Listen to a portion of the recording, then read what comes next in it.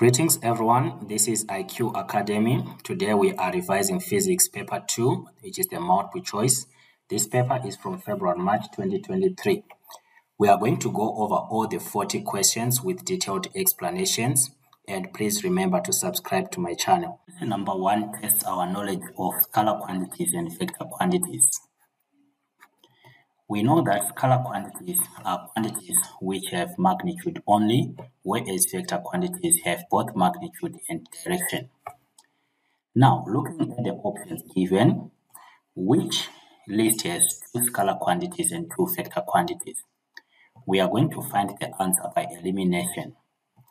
Here, distance is a scalar quantity, speed is a scalar quantity, time is a scalar quantity, and velocity is a vector quantity. This is not correct because we have 3 scalars and 1 vector. Force is a vector quantity, velocity is a vector, distance is a scalar, mass is a scalar. This is correct because it meets the requirements of the question, 2 scalar quantities and 2 vector quantities. So our answer is B.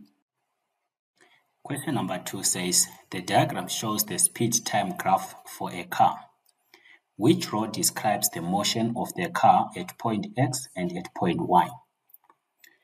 To interpret the speed-time graph properly, you need to understand the relationship between gradient and acceleration.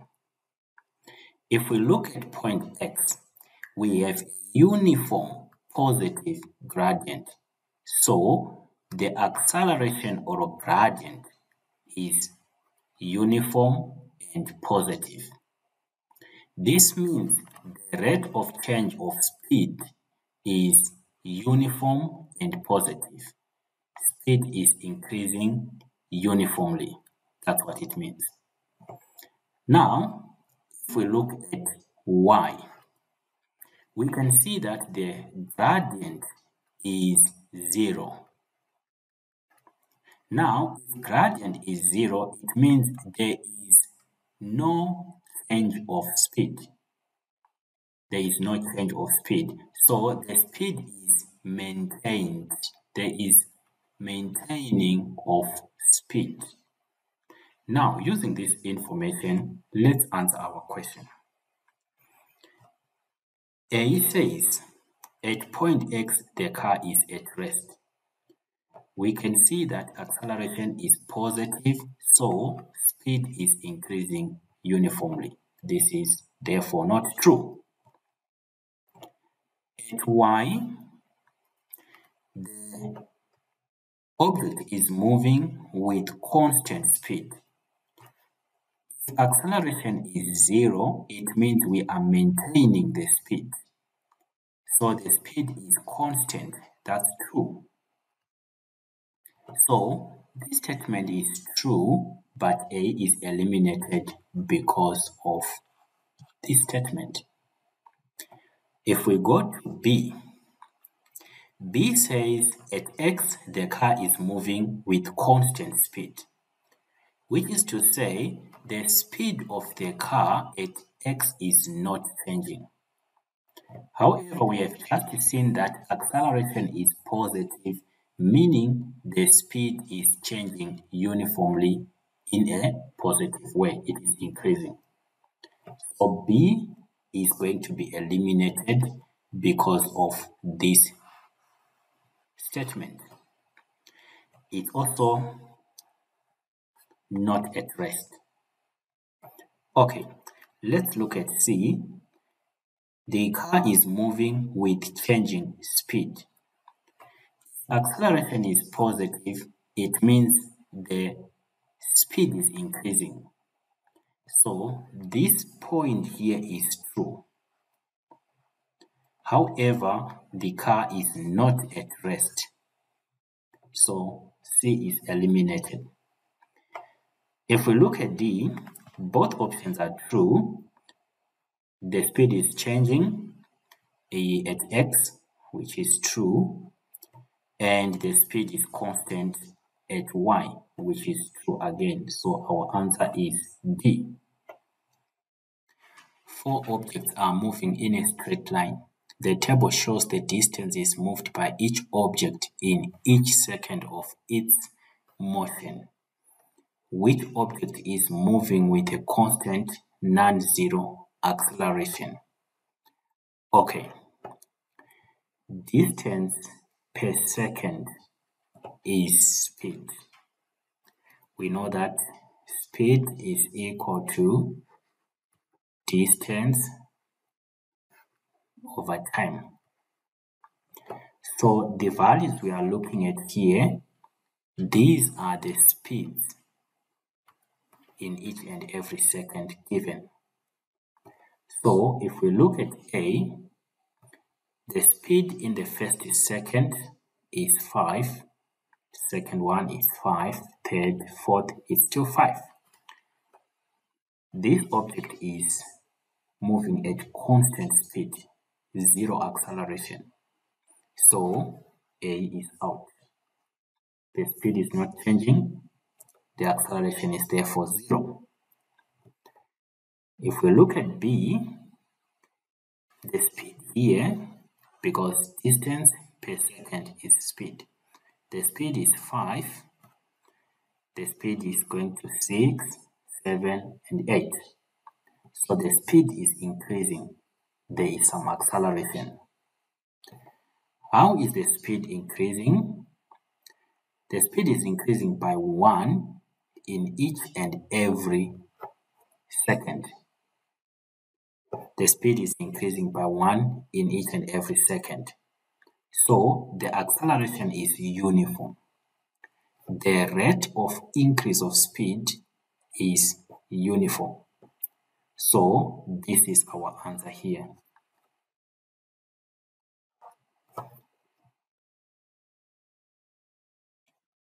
Question number 4 is an interesting question.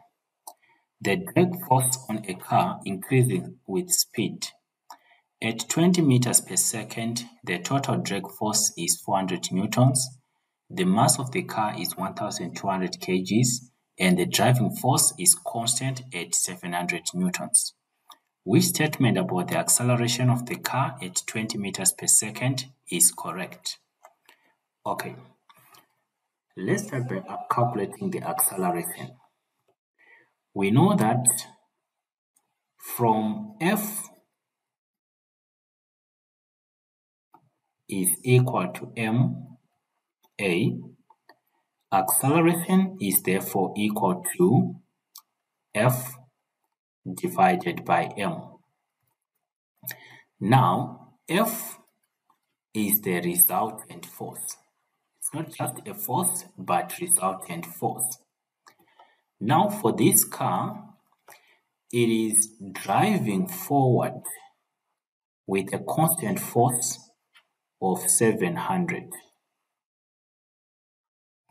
And the drag force, which is friction, is 400 newtons at this particular speed.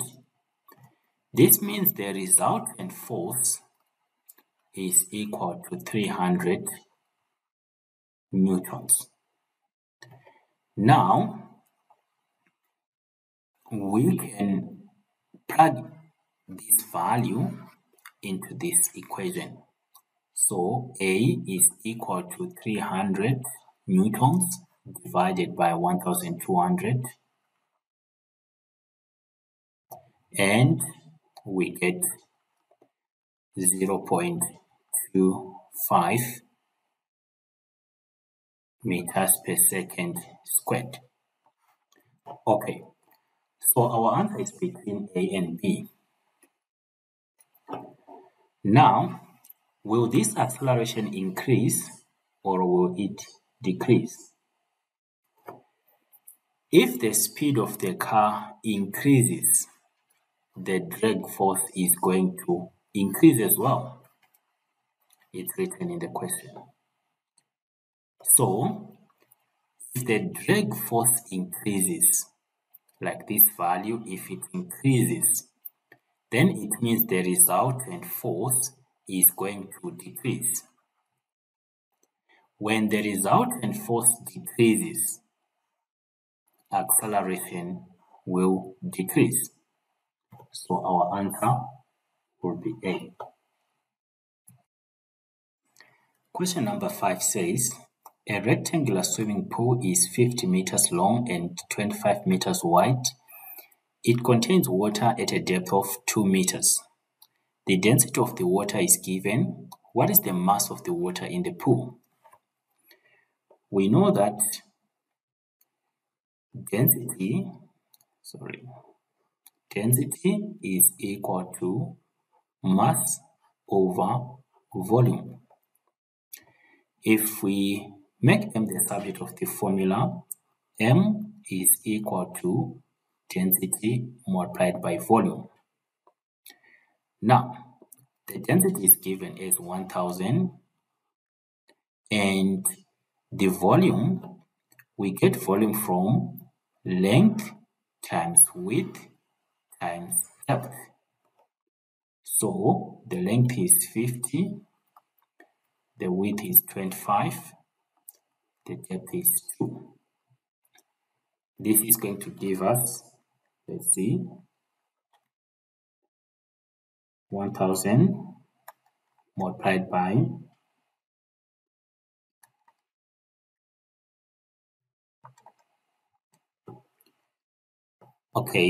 this gives us 2,500,000 kgs.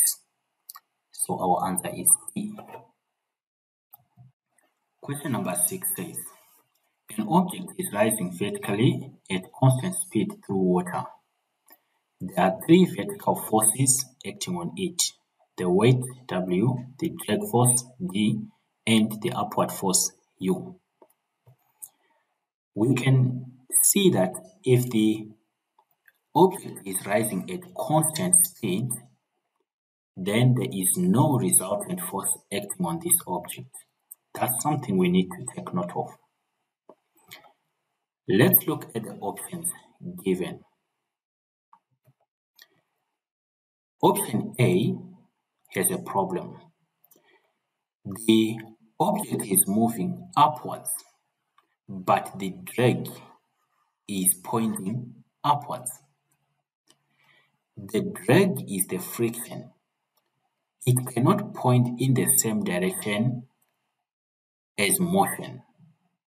Drag or friction must oppose the motion. So A is out. Let's look at B. Again, this drag is pointing in the direction of motion.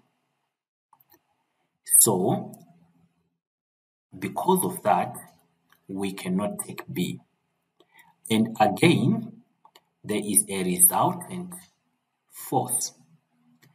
The upward forces add up to 5 newtons. And the downward force is 1 newton. So there will be a resultant of 4. This is not acceptable because we are told that it's rising at constant speed. That is the same issue we face with C. There is a resultant force of 2 newtons on C. So C is not accepted. And again, at C, we can see that the object is sinking. It's not rising. That's another problem. If we look at D, the upward force is pointing in the right direction. The drag and the weight, they are pointing in the right direction. There is no resultant force. The upward forces are adding up to 3 newtons. The downward forces are adding up to 3 newtons. So there is no resultant, so we will get constant speed. Our answer is D. Okay, we go to question number 7.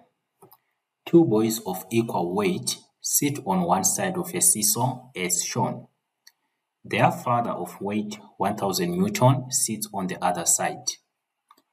The seesaw is balanced and is being used so that it moves up and down. During one part of the cycle, the father descends through a distance of 40 centimeters and at the same time, the boy nearest the pivot rises through 20 centimeters, while the other boy rises through 80 centimeters. What is the weight of each boy? Okay, so the father has a weight of 1000 newtons. And he is 40 centimeters from the pivot. This boy has a weight, let's say, of x. And same with this boy, weight of x. The distance of the first boy from the pivot is given as 20 centimeters. And the distance of the other boy from the pivot is given as 80 centimeters.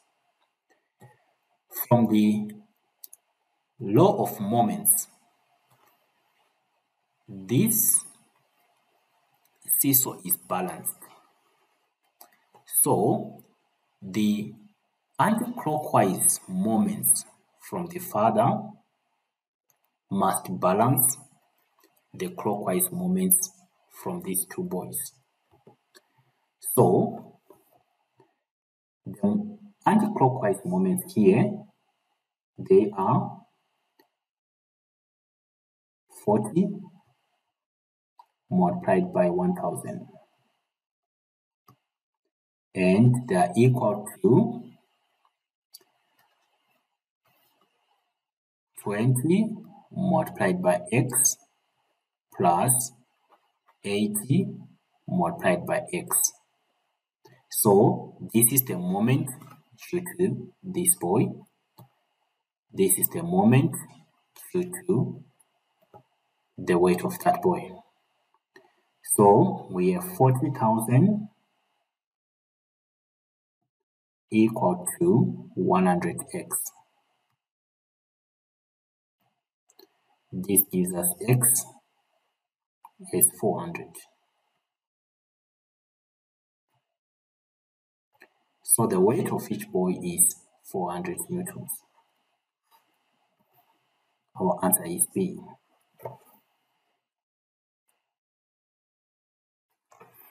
Question number 8 says, a student measures the length of a spring.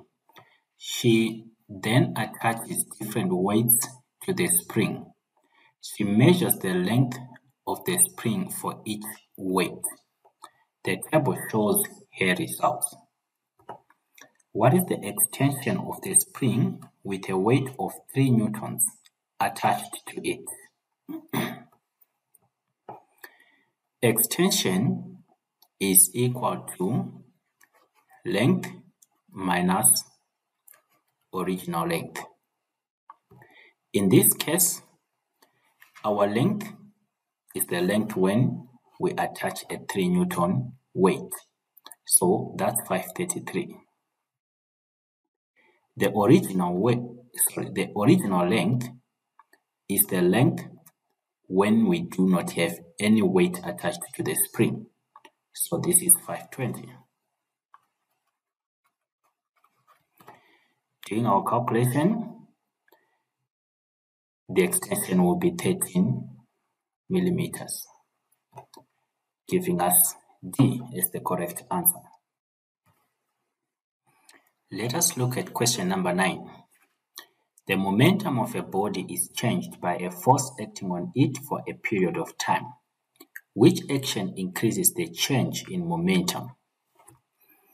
To answer this question, we need to remember the equation for impulse, which says impulse is equal to change in momentum. Okay, now if we want this change in momentum to increase, you will have to increase the force you are applying and also the time. So increasing these two values will increase the change in momentum, which we can call delta P. Alright, so let's look at the options and see which one is most appropriate. We double the force, good. You halve the time? No, we don't want to reduce the time. We double the force, good, for the same time. Alright, that's okay. You reduce the force and the time. This is not correct. Likewise, this one is not correct as well. You halve the force and double the time. Okay, doubling the time was good, but halving the force is not good. So B is the most appropriate here. Number 10. The equation used to find the change in gravitational potential energy of an object can be written as follows. E is the change in gravitational potential energy and delta H is the change in height. Which row gives the quantities Y and Z? You might have been given this equation as GPE, gravitational potential energy, is equal to mgh. This is the same equation as this one. So what is missing is the mass. Let's look at where we have mass. We have mass here, we have mass there. The other options which do not mention mass are already out. G is the gravitational field strength. So this is still good. This one falls away. So our answer is A.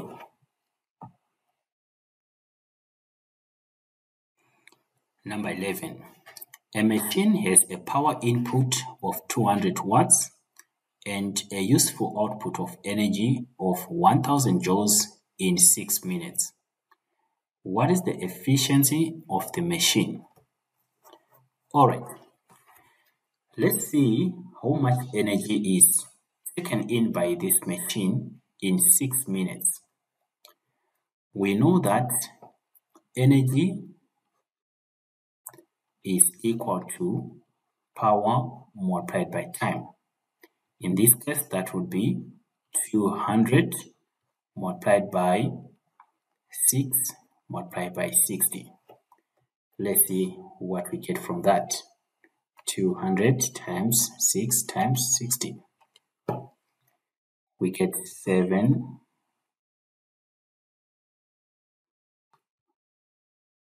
72,000 joules.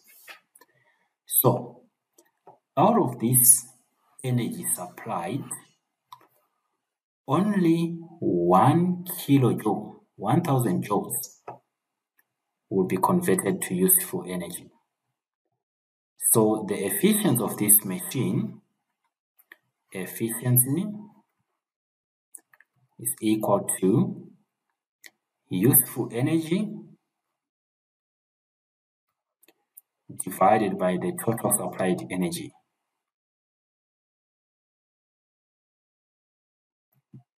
Okay, we'll multiply by 100 to get a percentage.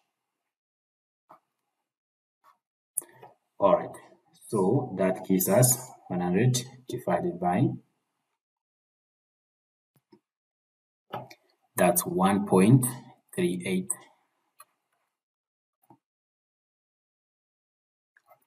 1.4. This is our correct answer.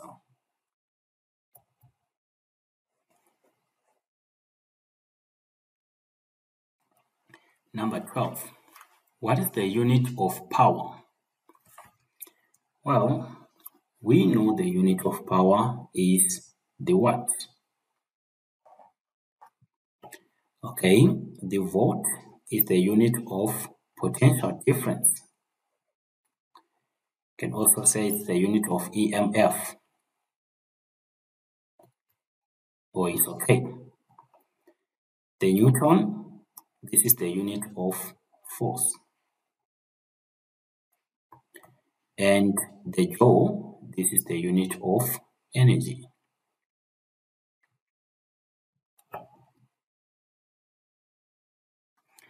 The number 13. The diagram shows a rectangular block of weight 16 newtons. It is resting on a flat surface. What is the pressure at the base of the block due to its weight? Okay. We need to identify the cross-sectional area of the base. The cross-sectional area in this case would be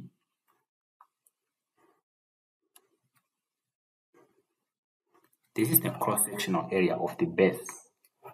So area is equal to 4 times 5, giving us 20 square centimeters. We know that pressure is equal to force per unit area. The force is 16 newtons. The area is 20 square centimeters. So the pressure at the base is actually here. That is the base there. The pressure at the base would be 16 divided by 20. That gives us 0.8 newtons per centimeter squared. It's very important to look at your units.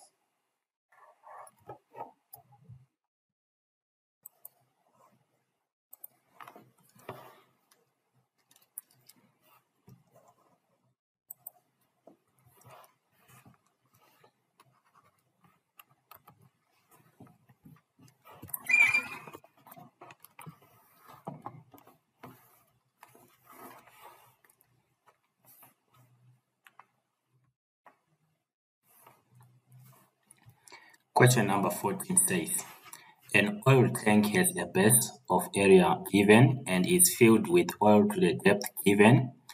The density of the oil is given. What is the force exerted on the base of the tank due to the oil? Alright, here we want to get the mass of the oil, then we go on to get the weight of the oil.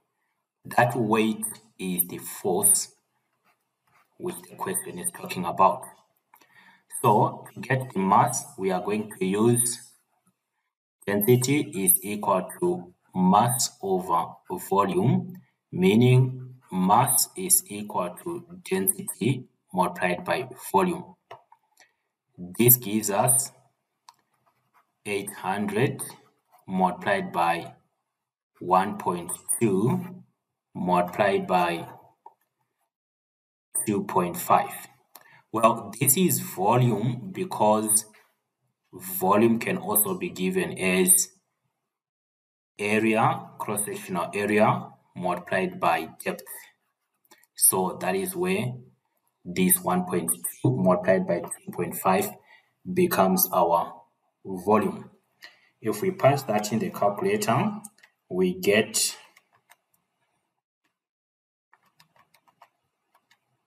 2,400. Alright, so the mass of the fluid is 2,400 kgs. If we change this to weight, then the weight of the fluid is equal to mass multiplied by gravity.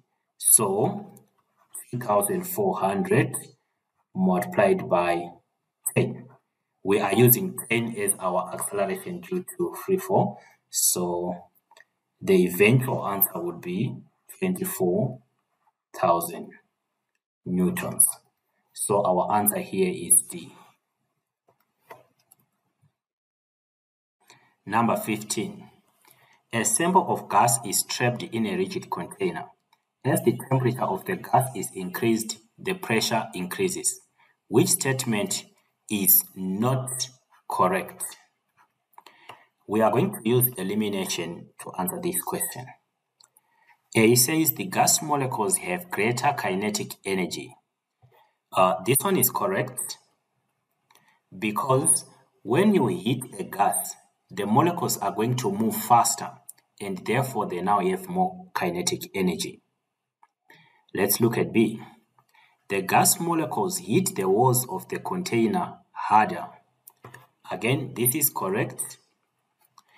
This is because when the gas molecules start to move faster, and if they bump into anything, they are going to hit that thing with more force because they are moving faster.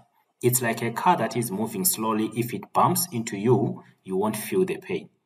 If it is moving very fast, if it bumps into you, you will feel the pain. So, fast-moving gas molecules, they hit the walls of the container harder. Let's look at C. The gas molecules hit the walls of the container more frequently. This is correct. If we look at this as our container, a molecule which is moving slowly will take a long time to hit this wall and bounce back to hit that wall and repeat the process. So, this molecule will be bumping into the walls of the container less frequently. Let's make this molecule a little bit faster. It now moves from here to here very quickly and bounces back very quickly. What this means is a fast-moving molecule will hit the walls of the container more frequently. All right, let's go to B. The gas molecules move further apart. This statement is not correct, and this is the one we are looking for. Why is that so? You have heat or supplied energy, you have supplied heat or energy to these gas molecules. Now these gas molecules, they have energy to move away from each other. But the container which is holding these molecules is rigid. It is not expanding to suit the will of the gas molecules. So the molecules have energy, the molecules are ready to move further apart, but the container is restricting their motion or restricting their ability to move further apart. So the correct answer is C. The molecules remain close to each other because the container doesn't allow them to move further apart. Number 16 says, what happens when the temperature of a liquid increases? We are going to eliminate. The mass of the liquid increases, making the liquid less dense. This is not true because mass of a substance is the amount of matter in that substance. It is the number of atoms, is the number of molecules in that matter. Increasing temperature of a substance does not lead to a change of a number of atoms and stuff like that. So mass is a constant here. It doesn't change. This one is out. B is out because of the same reason. Let's look at C. The volume of the liquid increases. Well, we know that is true from the kinetic theory of matter. When you heat a substance, it expands, its volume increases. Now, does this increase in volume lead to an increase in density or a decrease in density? Let's look at an equation. Density is equal to mass over volume. If we look at this equation closely, we will see that when volume goes up, density will go down. Mass is a constant in this case. So C is correct. D is wrong because the liquid is not going to become more dense when its volume increases. We are going to choose C. Number 17 says, a bar of metal which is a good conductor, a good thermal conductor, is heated at one end. What is the main method of transfer of thermal energy along the bar? Alright, A says lattice vibration. This is just to distract you. It is not correct. B, the movement of atoms of the metal along the bar. Well, atoms are stuck in their lattices. They don't have the ability to move around that easily, especially when we are looking at a solid thermal conductor. So we are going to take this one out. C, transfer by electrons. We do know that there is a sea of electrons which moves around when one side of the thermal conductor is heated. This sea of electrons, these mobile electrons, sometimes they are called localized electrons. They are the ones which are responsible for transfer of heat in metals which are good thermal conductors. A vibration of atoms of the metal bar, this is not the main method. It's responsible, but it's not the main method. So we'll take it out. Our answer here is C. Number 18. A transverse wave moves along a rope. The diagram shows the position of the rope at one particular time.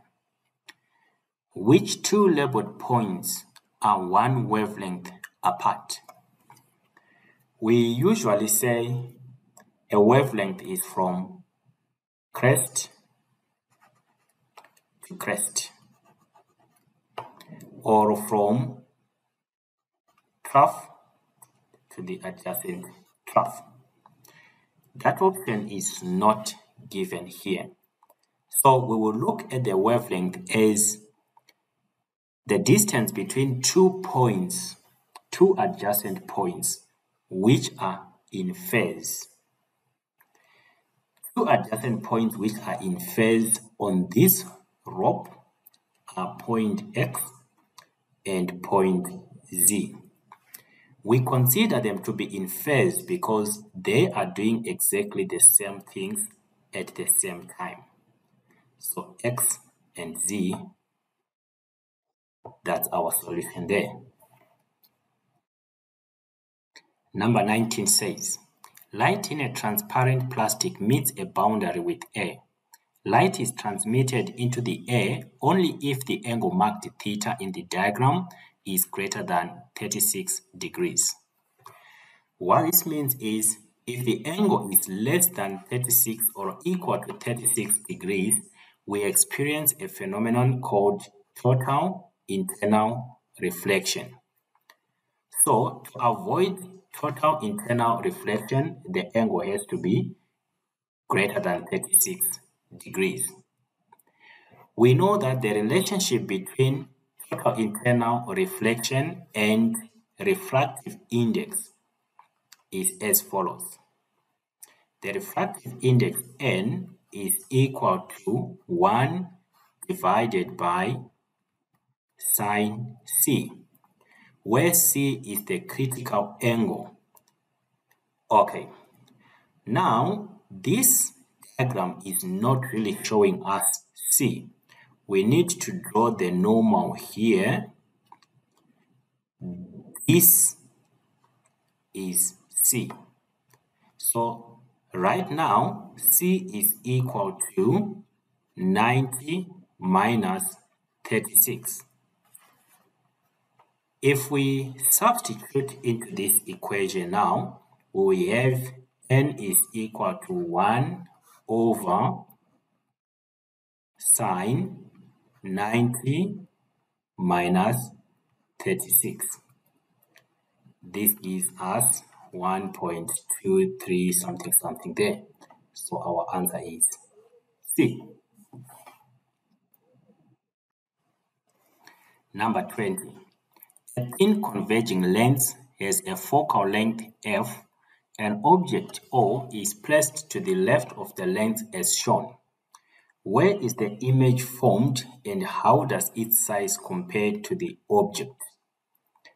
We need to draw ray diagrams here.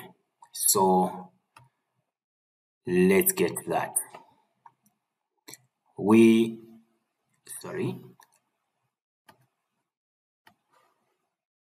Okay, a line that is parallel to the principal axis.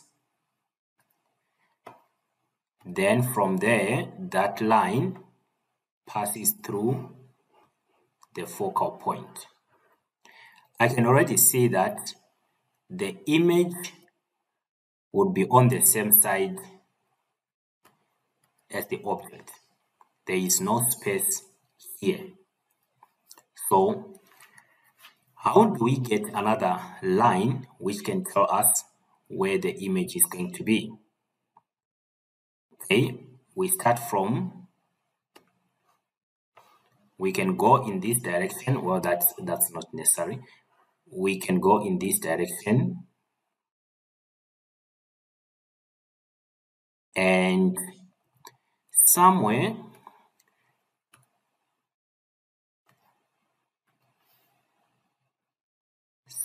here, these two lines are going to converge. They are never going to converge here. They are already diverging the further we go in this direction. So our image would be approximately here. That's where the image would be. Okay. Now, among the options that we have, we can see that A, which says opposite, is incorrect. B is incorrect. We are saying the image is not on this side. Let's look at C and D. On the same side of the lens as the object, this is correct. Larger than the object, we can clearly see from our diagram, that's correct. So C is looking good. Number 21. Which diagram shows what happens when a ray of white light passes through a prism? We are going to use elimination here. The ray gets, in A, the ray gets to the prism. We expect refraction and dispersion.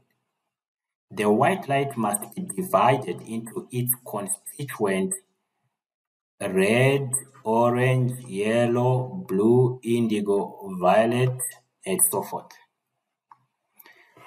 It's not happening here. It's not happening. So A is out, sorry. A is out. In B, let us draw the normal. The ray of white light is moving from an optically less dense medium, which is the A here, and it's getting into the prism. It should be refracted towards the normal. Here it's being refracted away from the normal. This is a problem. If we look at C, everything is good. Here, right here, things are looking good. But when we get here, I don't even know what this light is doing now. It's even on the same side of the normal. The refracted ray and the incident ray are on the same side of the normal. C is not correct. Therefore, our answer would be D. Number 22 says, a TV station transmits a signal to a television receiving dish. The TV has an indicator on-off light. The TV is switched on by a remote control which changes the indicator light from red to green. Which electromagnetic wave used in these actions has the longest wavelength? Well, you need to know the waves which are indicated as A, B, C, and D. Here, for satellite communication, we are using microwaves. Here, for the remote control, we are using infrared rays. Then between C and D, this is the visible range. Red light is visible, green light is visible. Okay. So, between the microwaves, infrared, and visible, which one has the longest wavelength? Our answer would come out as A. We know that the longest wavelength of electromagnetic waves are the radio waves, followed by the microwaves, followed by the infrared, followed by the visible, followed by the X-rays, followed by the gamma rays. I left out the ultraviolet rays there. So our answer is going to be A. Number 23 says, a student makes a list of some applications of waves. Which applications use ultrasound waves?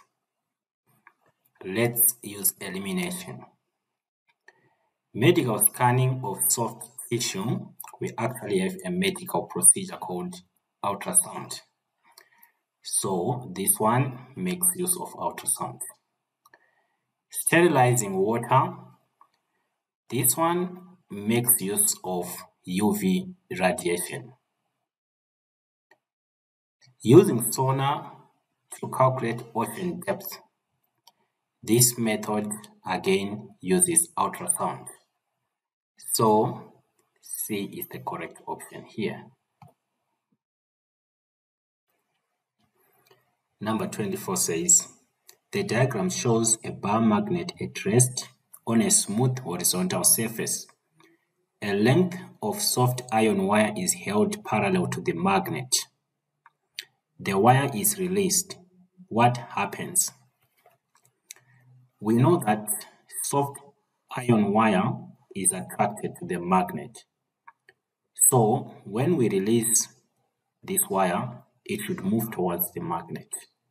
It is attracted. So A is wrong and B is correct. Number 25. Which diagram shows the electric field pattern and direction around a positive point charge? The field pattern around a point charge would be radial. So the correct answers between A and B. Now, if the charge is positive, then the field will be pointing outwards. This makes A radial and pointing outwards. That is our correct answer. What we see on B is for a negative charge, radial and pointing inwards. What we see on C and D, this is the field pattern around a current carrying conductor. Alright, so our answer is A. Number 26. A laboratory has a standard wire of known resistance. It also has other wires made from the same material as the standard wire, but of different lengths and diameters. Which wire would definitely have a resistance of less than the standard wire.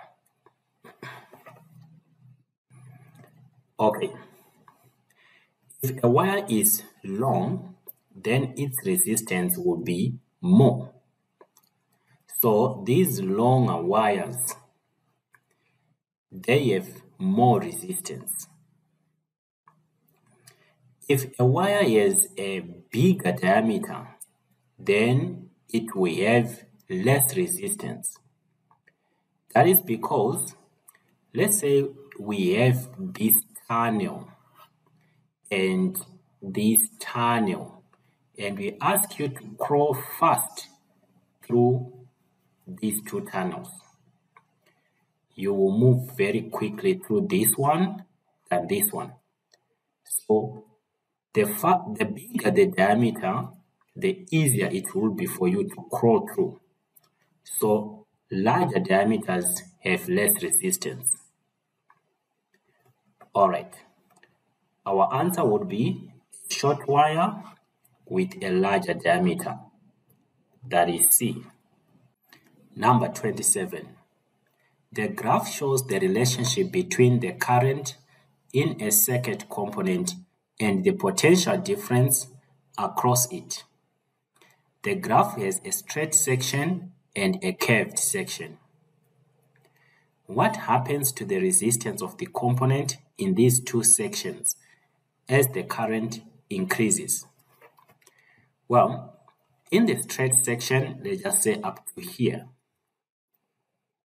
we can see that the gradient is constant.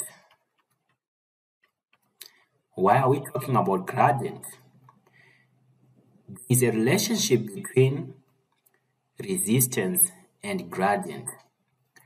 We know that in this case, resistance is equal to V over I, and gradient is equal to I over V. In other words, resistance is equal to 1 over gradient. So if the gradient is constant, then resistance would be constant as well. So in the straight section, the resistance is not increasing. A is wrong, B is wrong. Between C and D, we have a correct answer there. Let's consider the curved section.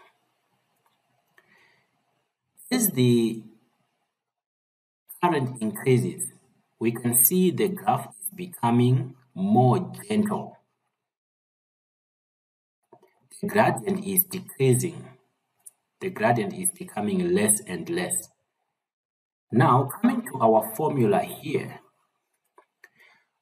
1 over gradient is actually becoming a bigger value. When gradient becomes small, 1 over gradient becomes large. So resistance is increasing on the curved section.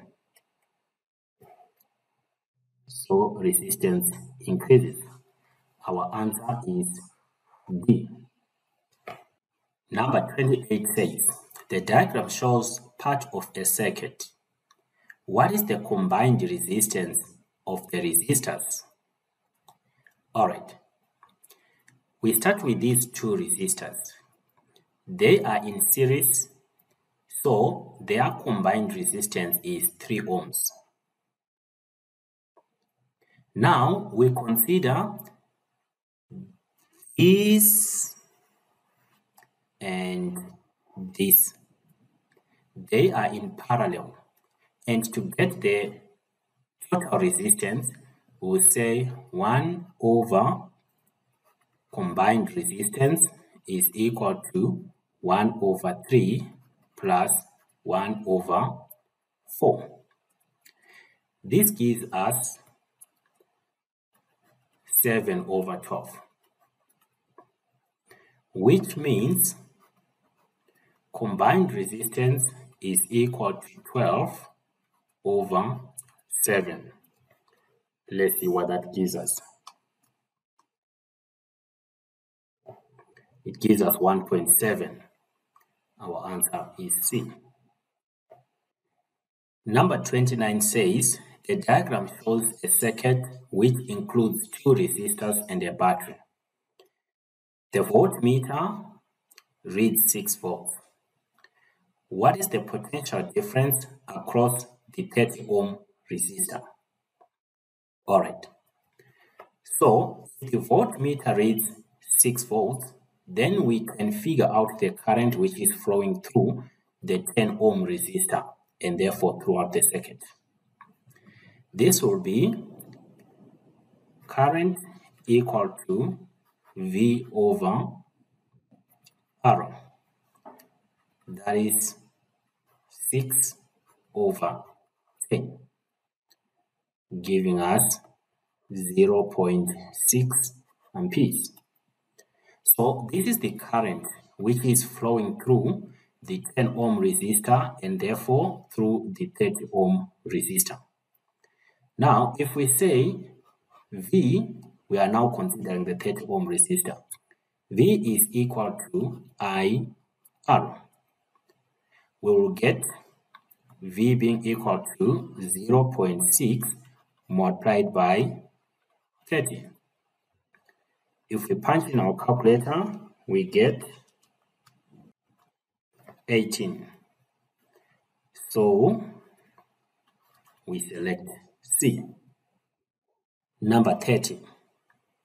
A wire is moved down in a direction perpendicular to the magnetic field. 3 changes are suggested. Alright. Which change increases the electromotive force induced in the wire? When we increase the speed of movement of the wire, we are increasing what we call the rate of cutting of flux. Faraday noticed that such a change will lead to an increase in EMF. Changing the magnetic field strength so that it becomes weaker, that is not going to improve the EMF produced. If we have a weak magnetic field, then we will have fewer or less flux to cut. So the EMF produced would be less. The direction of the magnetic field is reversed. This is not going to improve the EMF produced. So 1 is the only correct change. 31 says, a wire is moved across a magnetic field. This causes an induced current in the wire. The induced current interacts with the magnetic field to produce a force on the wire. In which direction is this force? A guy called Lenz figured out that the force will oppose the motion which is creating the current. So it's not going to be in the direction of the current. It's not going to be in the direction of movement of the wire. Otherwise, we may end up with the wire moving faster and faster and faster. And in generators, that would lead to creation of free energy. In the opposite direction to the current, that's not correct. In the opposite direction to the movement of the wire, is our answer. That is the reason why if you have a generator that produces a lot of electric current, then For that generator to turn in this direction, you need a lot of force compared to a situation where you have a generator that produces a small current. The bigger force to turn the generator is required to overcome the effects of this force. Number 32 says, a 100% efficient step-down transformer has a primary voltage Vp and a primary current Ip. Which row compares the secondary voltage with Vp and the secondary current with Ip?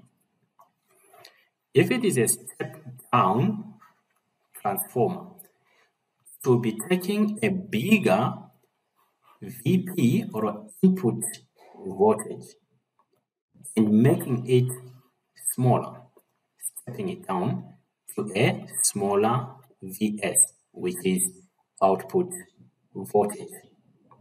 So secondary voltage, which is the output voltage, must be less than input voltage, which is the primary. A and B are out. We are now looking at C and D. For a transformer that is 100%, the input power must be equal to the output power. So the input power would be, well, let me use P primary, P secondary. So input power would be Vp Ip. Output power would be Vs Is. If Vp is bigger than Vs, then Is must be bigger than Ip. That is what will make this equation to balance. So secondary voltage is greater than Ip. Secondary current, is greater than primary current. Our answer would be C. Question number 33. The scattering of alpha particles by a thin metal foil supports the nuclear model of an atom. Why are alpha particles used rather than neutrons? We know that in the experiment, the positively charged alpha particles are deflected by the positive nucleus. And it is the result of this deflection that we use to explain what is happening inside the atom. So we need this positive and this positive to interact in order for the deflection to happen. Alpha particles are positive, the nucleus is positive. So the positive charge is key here. Number 34 says, an ion nuclide is represented by the symbol shown. Which statement about the nucleus of this ion nuclide are correct? The first one says, the nucleus contains 56 neutrons. Well, this number here is the nucleon number. It is the number of neutrons plus protons, not just neutrons alone. So this is out, and therefore this and this out. The nucleon number is 30. Well, like I just said, 56 is the nucleon number. The number of neutrons plus protons is 56. So 2 is out. So by elimination, D is the last one standing.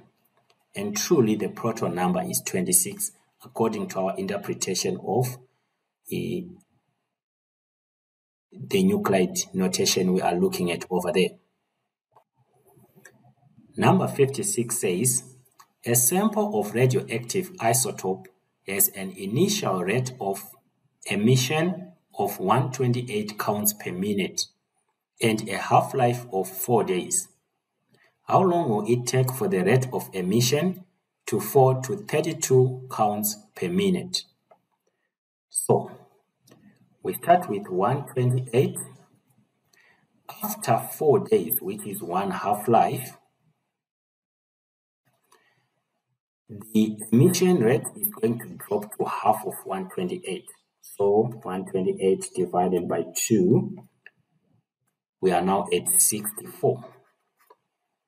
Half-life is the time required for the emission rate to drop to half its original value. From 64 counts, we need another 4 days for the count rate to drop to half of 64 would be 32. So in total, we need 8 days.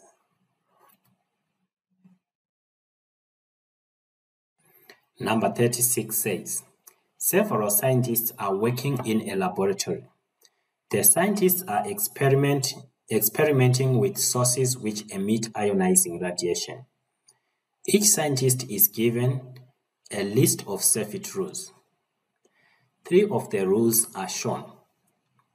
Keep at least 2 meters away from other people. Do not stay longer than 4 hours per day in the lab.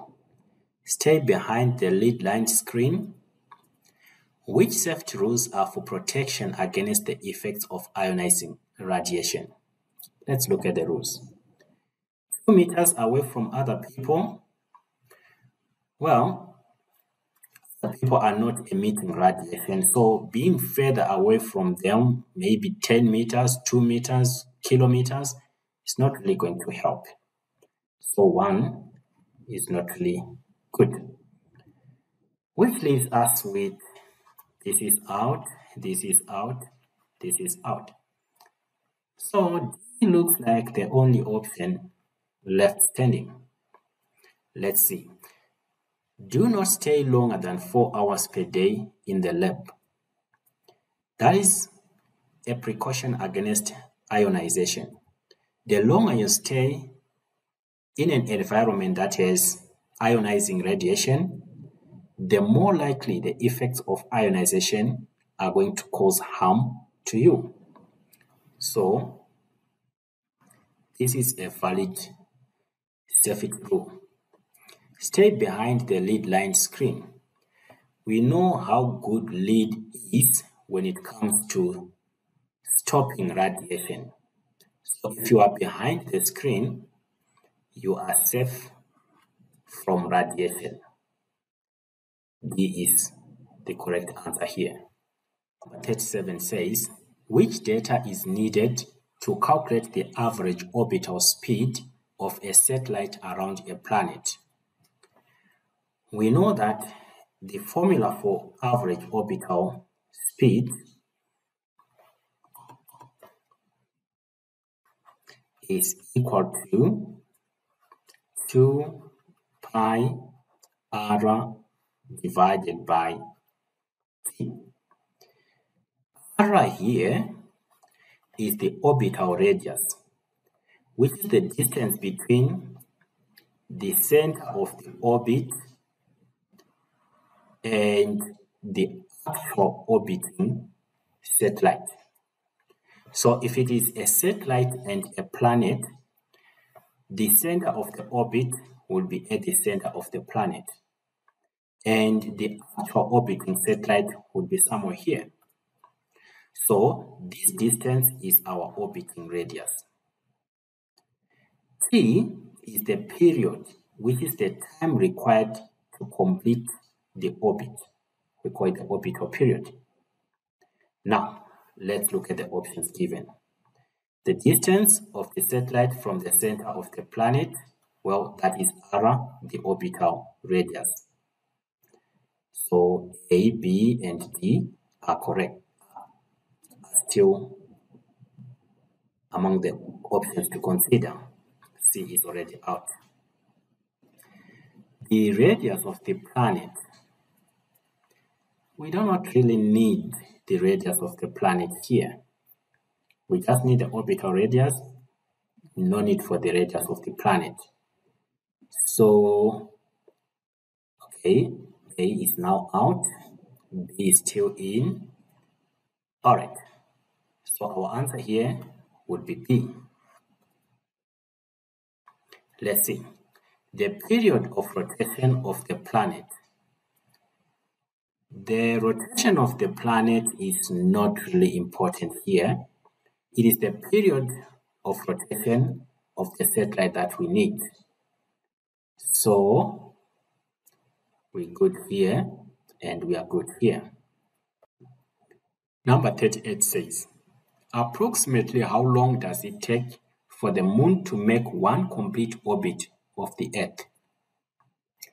From the work that we have done, we know it's 1 month, approximately 1 month. Number 39. The energy generated in stable stars comes from nuclear reactions.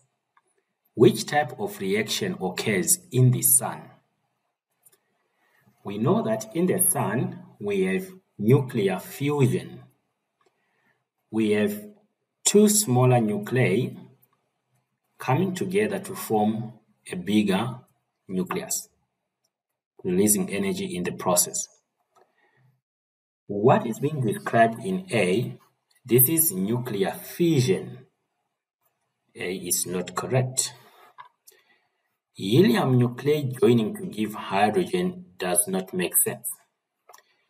Helium nuclei are bigger, so when they join, they will not give a smaller nuclei. They will give us an even bigger nucleus than themselves. So this is out. Hydrogen nuclei break up to give helium. We said fusion, so this is not correct. It's not breaking up, but coming together. Hydrogen nuclei join to form helium nuclei. This is correct. Two smaller nuclei coming together to form a bigger one and releasing energy. Number 40 says, two quantities define the Hubble constant h0. The speed at which the galaxy is moving away from the Earth, the distance of the galaxy from the Earth, what is the relationship between V and D, and what is the current estimate for the Hubble constant? We know that V is equal to h0 multiplied by D. We can say h0 is equal to V over D. Well, let's use this relationship. V is directly proportional to D because h0 is a constant. So we are looking at A and C. Now the current estimate for h0, 2.2 times 10 to the minus 18. So A is our correct answer. Thank you guys. Please remember to subscribe for more content like this. Bye bye.